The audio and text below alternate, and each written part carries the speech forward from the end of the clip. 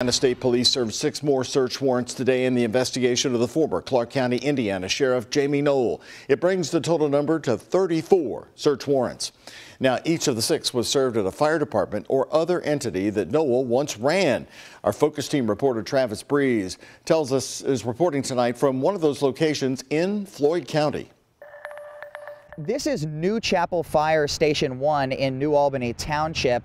The president of the Firefighters Board of Trustees told me that the warrant was served at this location around 11 a.m. on Friday.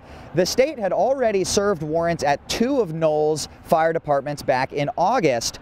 There is nothing officially filed with these warrants online yet, so we don't know exactly what they were looking for that they didn't already have.